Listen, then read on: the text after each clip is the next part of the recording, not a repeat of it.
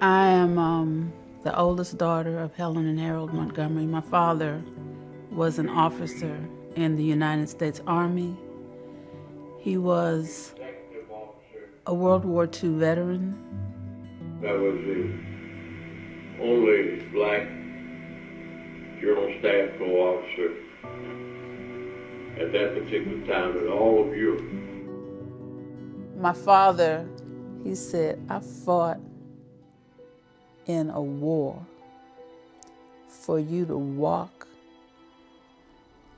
with your back erect and your head held high. And I know myself, had I not been an Army brat, I'd be a totally different person. I'd have a totally different worldview.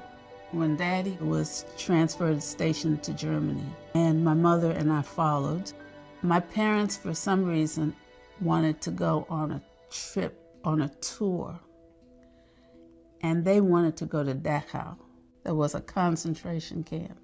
I guess my father and mother wanted me to know what was going on and what had happened.